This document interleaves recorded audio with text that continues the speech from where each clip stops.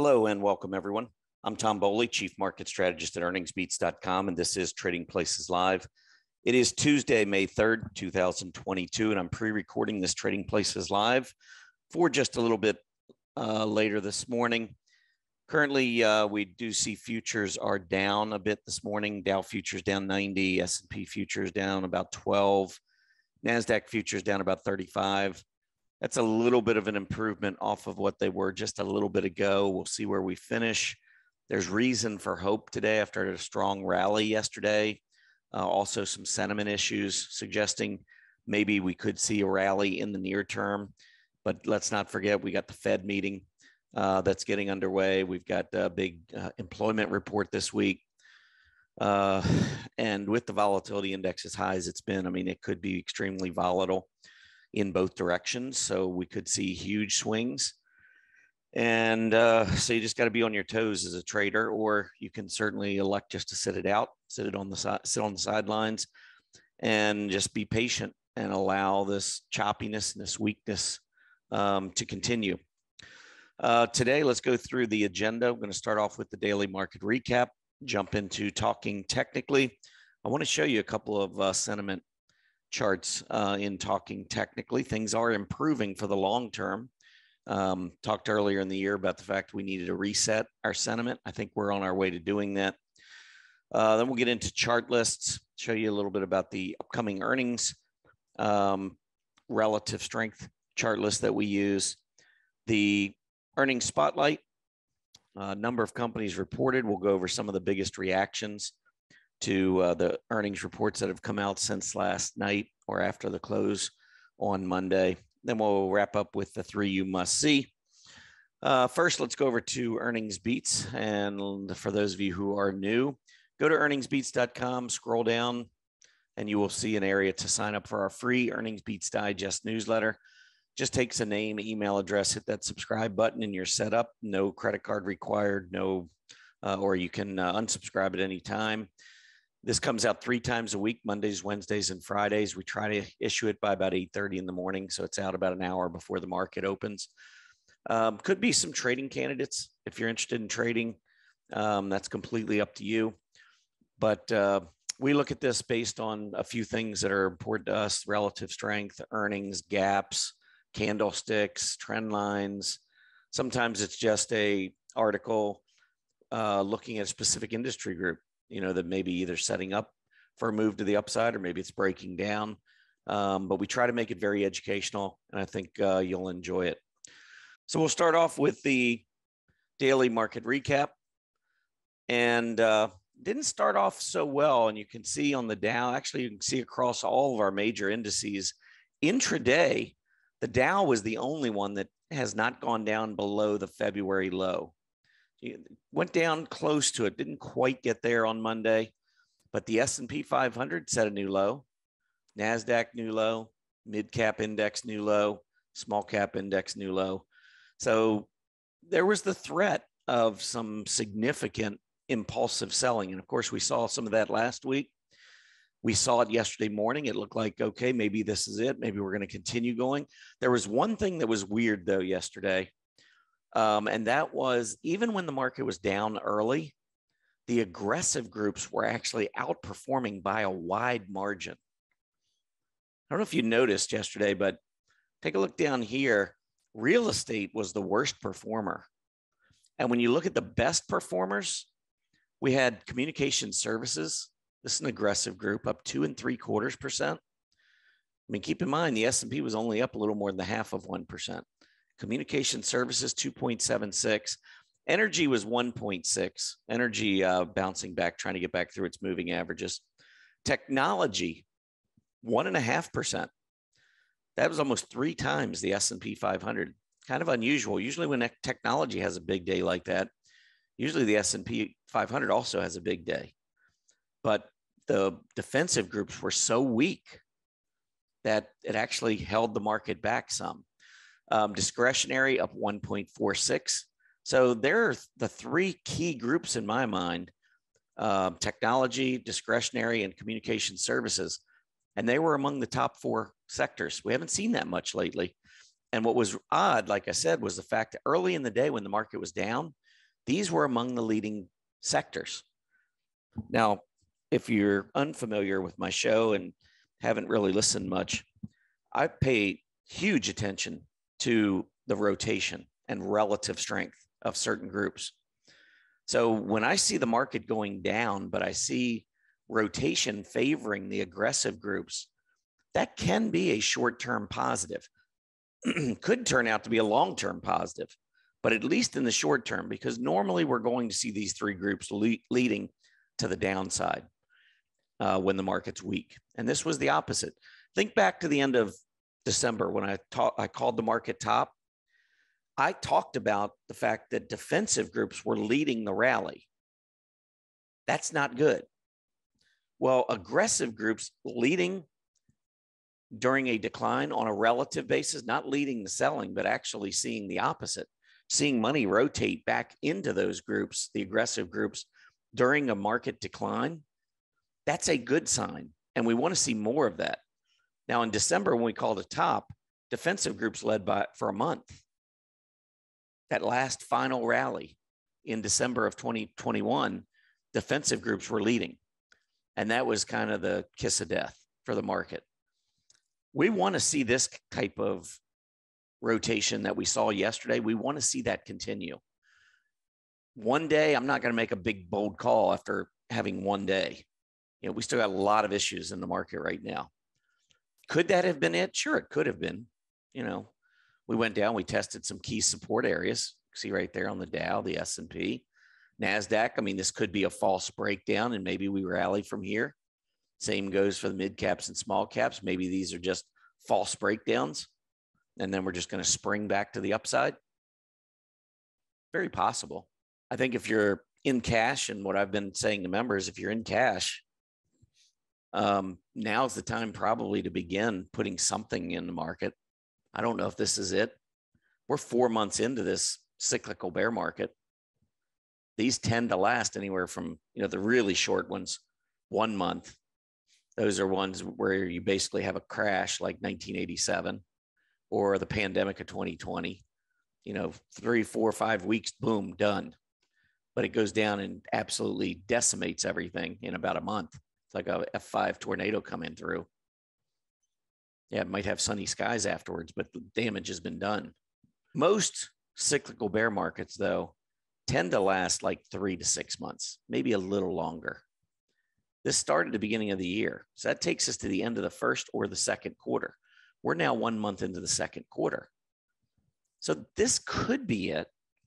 I'm not sure. I still think we go lower, but it wouldn't be a bad idea, in my opinion, to begin to build up positions. And normally what I do is I look at the QQQ, I look at the spider, because if I'm wrong, you know, if we get to a point where things really, we get a big move to the downside and capitulation, I might be a little bit more interested in going into a couple of individual stocks, a couple of names I really like, something like Tesla. You know, if the whole market just gets really crushed for a period of 3 to 5 days, you know, you lose 10% in 3 days, that kind of a move with a capitulatory type volume reversal at the bottom, VIX up in the 40s. That would be the kind of move that I would say, okay, maybe I'm going to get a little bit more aggressive. But for right now, we're going to watch it. Like I said, we got some big stuff coming out. We know the Fed's going to almost certainly raise 50 basis points tomorrow. They start their meeting today. We've got the ADP report out tomorrow, non-farm payrolls on Friday. I mean, there's a lot here. Interest rates, the 10-year Treasury yield yesterday hit 3%. Let's go ahead and take a look at that real quick. So here's the yield, which has just gone absolutely berserk to the upside. But the 10-year Treasury yield finished yesterday 2.996. It's pretty darn close to 3. We got the 3.002. 3%. I mean, less than 2 months ago, 1.7. Now all of a sudden 3%. This, if we go back, I'm going to go back 5 years. This 3% level that we hit, we had not seen since back in the fourth quarter of 2018. Fourth quarter 2018. And we haven't gone above about 3.25. I have to go back a little ways here. Yeah, there's 3.25, and this is a 10-year chart. So the 10-year treasury yield is getting close to moving to more than a 10-year high. Let's keep going back. 15 should do it. All right, so the last time we were over 3.25 was back, looks like maybe the end of the first quarter of 2011. So we're getting close to some key area. I'm going to personally be surprised if we go through 3.25. I think that definitely could spook the market short term. I don't think that would be the end all of this, of the secular bull market. I think we've got probably till 4.5%, 5% on the 10-year treasury yield historically before I would be, beginning to grow much more concerned. So we still got a lot of room, but I do think, pre-pandemic high was 3.25. Right before the pandemic, we were around 2%, took that big drop. I think we've gotten a lot of that back. I believe we're going to get to a point, and we might find it out pretty soon, that inflation has topped, and we're going to start to roll back over in the annual rate of core inflation at the consumer level. So CPI, the core CPI, the annual rate, I think we may have topped when we reported the last inflation report. We're going to get another one here in about 10 days or so. I forget what day it is. I have to take a look. Might be next Tuesday, Wednesday. So it could be the 10th, 11th, something in there. But I'll be talking about that a lot more between now and then. Anyhow, watch 3.25. I think that's going to be a key area. All right, so let's move on to talking technically. I'm going to bring up just the S&P 500 with a couple of charts underneath, a couple panels. First one being the equity-only put-call ratio. And this is a 5-day moving average. So if you want to see how you can set this up, if you go down here at the bottom, I put in price, and the ticker symbol for the equity-only put-call ratio is the $ CPCE. All right, $ CPCE. Now, if you put in invisible, and let me just get rid of, because I have a simple 5-day moving average. I'll get rid of that for a second. So if you put in invisible and you hit update, well, it's invisible. You can't see anything. So that's why I put this overlay in here. So if you put the overlay and you do a 5-day moving average of the put call ratio, then it will show you that overlay. Just like up here, see the 20 and the 50-day moving average? These are overlays. And then the price chart. Well, if I went up here and I changed the price chart from candlesticks to invisible, the only thing you would see is the moving averages. Now, of course, I don't want that. But that's the way you get rid of all the daily noise and just see the overlays, the moving averages. So down here, this is a 5-day moving average of the equity-only put-call ratio. Now, I don't think we've reached a level where we normally would reach. Now, I'm going to go back. We'll go back 15 years. Now, if you look at these readings, the real panicked readings, when we put in major lows, let me see if I can get this for you here. So right here, now that was the record holder. That was the pandemic. We got to 1.05. That's more equity puts being bought than equity calls on average over a 5-day period. It's the only time we've hit 105 in the last 15 years. During the financial crisis, when things got crazy, we did go above 1. We got to 103 here, 101 here. If you get to 1, you are really panicked. I mean, we are in a market that basically is just free falling. I don't think we're going to see that.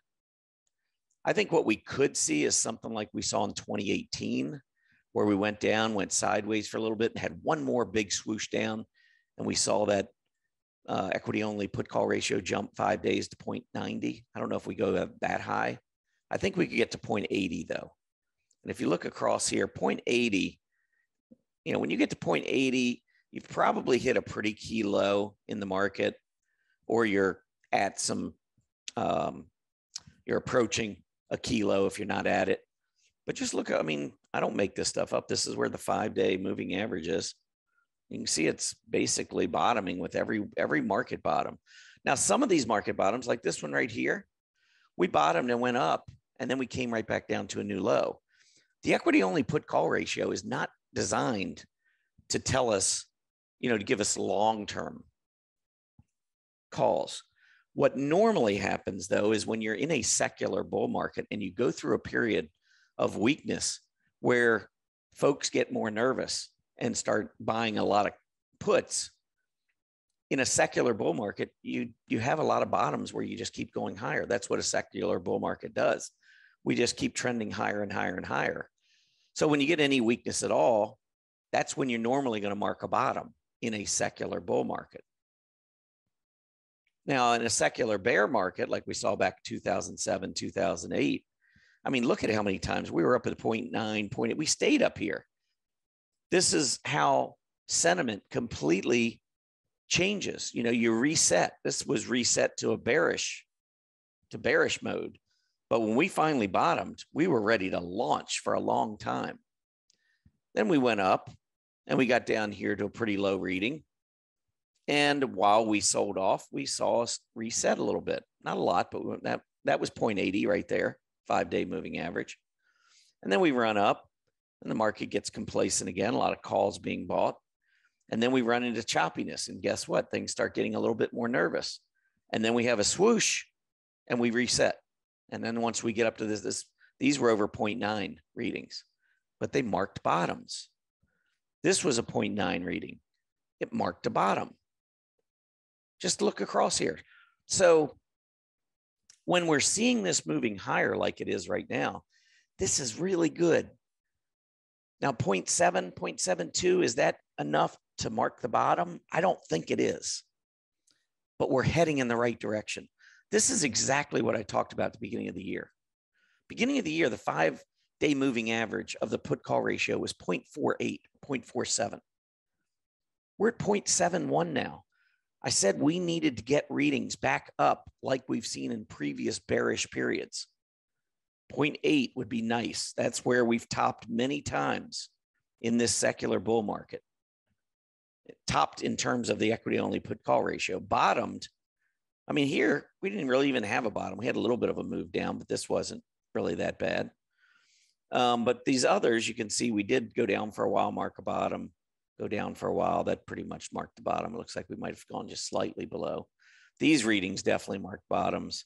Right here, this reading at 0.76 marked this bottom, 0.9 here, and so on. So it's really important to watch the equity only put call ratio because it has such a great history at marking bottoms, especially. I don't really look at it to mark tops. I mean, I suppose you could. You get down into the 0.4s. I mean, that's pretty complacent. There was a top. I mean, right here was a top, but we had been, we had lower readings before the top. I don't think this is quite as accurate as at marking tops. I mean, here was one down 0.53. Looks like it was pretty low, but we were just getting started. So I don't here. I mean, my gosh, if you were calling for the market to stop moving higher as soon as you went down to 0.4, look what you were in for. I mean, kept going higher and higher and higher. But this equity only put call ratio, when it spikes, these peaks, this tells us that investors and traders are basically throwing the kitchen sink in. They think the market will never go up again. And that's exactly when we go up. So you got to keep an eye on this. If we get to 0.8, 5-day moving average, we get to 0.8, that's going to be a big, big deal. All right, another chart on the S&P. I'll go through this one a little quicker, but here's the 1-year chart. And just look at where the VIX is and what has happened with the VIX in the past. Here, back in December, the VIX got above 35. We marked a bottom. Here, the VIX peaked at 38 or 39. We marked a bottom. Here, the VIX is double top, 37.5. Guess what? Double bottom, marked the bottom. Here, we get up to 36 and change yesterday. And there's where we finished. So that's why in the near term, when you look at the equity only put call ratio hitting the highest level in 2 years, And then I look at the VIX also at 36.37. One of the things I said in Daily Market Report yesterday was, you know, if we finish strong, which we did, this could be a short-term reversal point. But it may not last because we got the Fed, we got our ADP employment report, you got the monthly non-farm payrolls coming up on Friday. We're going to get that half basis or 50 basis point rise. The Fed going to definitely lift. I feel like they're definitely going to lift the Fed funds rate up 50 basis points. And they're probably going to talk tough too about possibly more 50 basis point hikes. I don't know how the market's going to react to all that. I can say that we're already nervous, but you can get more nervous. We have seen the VIX during secular bull markets go as high as into the 40s and even touch into the low 50s before. Now, there's only 2 times we've seen, we went all the way up to 90. 2 times we went crazy. One was the financial crisis. One was the pandemic. And I think the pandemic was not your normal pullback in a secular bull market. That was a 100-year pandemic. So I tend to write that off as a one-off. But, you know, we're getting to the point where when the VIX is up at these levels, this is where you should be thinking about the QQQ and the spider. And it gets back a little bit to what Warren Buffett talks about. You know, you want to be greedy when others are fearful and be fearful when others are greedy. I especially like the first part. You want to be greedy when others are fearful. That's what these charts are telling us. Now, if you miss, if this VIX goes up into the 40s or touches 50, I mean, we're going a lot lower. We could be down to the 3,500 level that I talked about back in January. I still think we could go to 3,500. At 3,500, personally, I'll be fully invested if we get to 3,500. I think we're going to bottom somewhere. If we do break down again, which I would say is probably 75, 80% chance. If we go back lower, I think we're going to bottom somewhere in the 35 to 3,800 range. And from there, I think a year from now, we'll be at an all-time high. So you do the math. I mean, if I'm right about being at an all-time high in a year, 41.55 on the S&P is pretty good level. That's why it wouldn't be a bad idea to be buying in. It's just my opinion. There are some that believe we're in a secular bear market now. That's fine. Everybody makes their call. I don't believe it at all. I think I think we're going to have a shallow recession. We've got issues. We got the interest rates, but I do think the inflation is going to top. I think interest rates will drop. And when that happens, I think you're going to see growth stocks back in favor in a big way.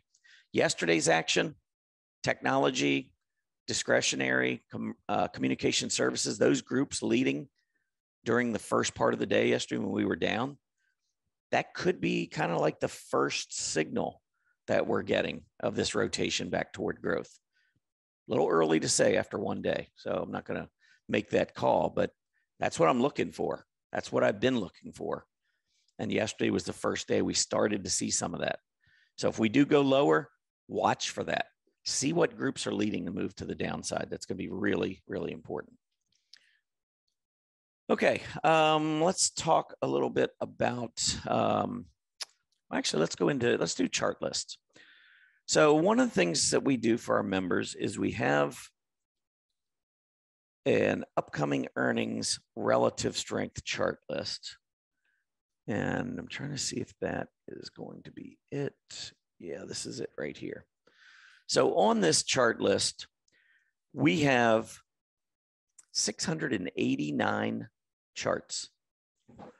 And what we've done is we've taken all of the upcoming earnings, so all the earnings for this week, May 2nd through the 6th, and we put them into this chart list with one small difference than most chart lists you see.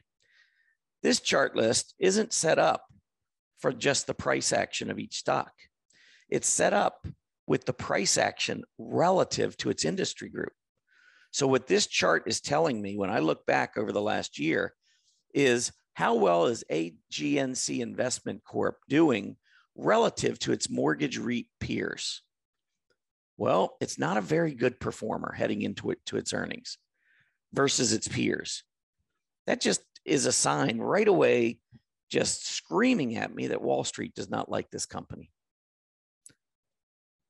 Why would they be underperforming their peers for 3 months heading into their earnings report? Obviously, Wall Street, not a fan. Now, what we can do with this chart list, and by the way, this is a chart list that we send out to all of our annual members. And we've got our annual special. We haven't announced it yet, but we've got our annual special coming up in about a week. So if you want to try our service for 30 days for free, check out this chart list along with all the others we do, and then still be subject to our annual special, which is the best special we offer all year long. This would be a great time to jump in and experience our service. But what you can do with this chart list is pull it up in summary form. And so you can see right now, this is yesterday's action. So this medical equipment stock right here was the best performer yesterday relative to its peer group. So if we pull it up, you can see there was the big jump yesterday relative to its peer group. And it's been trending higher now for 3 months. This one looks pretty good. Now, what does it look like on its, remember, medical equipment's not very strong. So what does it look like on its relative chart or on its absolute chart? Well, it's moving up, pulled back now yesterday with big volume, moved back up through its moving averages, but overall still in a downtrend. Then you could pull up maybe 5 years if you wanted, take a little bit longer. Yeah, I mean, this thing's been downtrending for a while. I don't know that this one looks overly exciting to me, but having that chart list at least tells me which stocks are moving, and I can narrow my search. Wayfair, which has been a really poor performer, yesterday had a pretty good day relative to its group, but you can see, look at this relative weakness. So is that worth investing in? Probably not. Well, let's take a look at the chart. Yeah, I mean, maybe we get to the 20-day, but we've been downtrending. The PPO looks pretty weak. It's starting to turn back up a little bit, but I don't know that that's going to last for very long. I think that 20-day moving average could be a problem. But between now and there, you got another $8, maybe 10%. The problem is if it doesn't get there and it turns around and goes lower, you probably have more than 10% down to the low. So the reward to risk isn't set up great there. Now, the other thing you can do with this list is change. You don't have to just look at a one-day change. How about for 3 months? This would give us the pre-earnings 3-month period. Which groups or which stocks have been the best performers relative to their group over the last 3 months? Well, PRCT. And by the way, these first 3 numbers here tell us the day that they report. 505, that's May 5th. So that will be Thursday. So some of these may have jumped because they just reported earnings and jumped with earnings. Like there's 502. This is Avis. And I know yesterday they had a big day. So with earnings, they had a huge earnings report. I don't know if that was morning or afternoon. But anyway, this is one that's already reported. But you can see these others haven't reported, these 505s and 503 even if it reports this morning, it hasn't seen its reaction yet. But anyway, this PRCOT or PRCT right there, that's been a huge mover. So you can check that out. Anyway, I'm running out of time. Let me just give you a quick 3 you must see. First, Moody's, big reversal yesterday, but this is a weekly chart. I think this one's got some issues still below its 20-day moving average. Next up is Align Technology, same thing, moving down, rallying yesterday, but still got some work to do. I'd be careful there. Last one, Qorvo, it's been rallying now for more than a week, and it too is in a big steady downtrend. Watch these weekly charts. They really need to get past moving averages. Listen, everybody have a great day. I'll be back over at Earnings Beats on Wednesday. Happy trading, everybody. Hey, Grayson Rose here with StockCharts. Thank you so much for watching. I hope you enjoyed that video. If you did, consider giving it a like down below, maybe leave us a comment, and if you're new to the channel, you can subscribe at the link up above. We're gonna bring you daily content from an incredible collection of technical analysts and financial experts.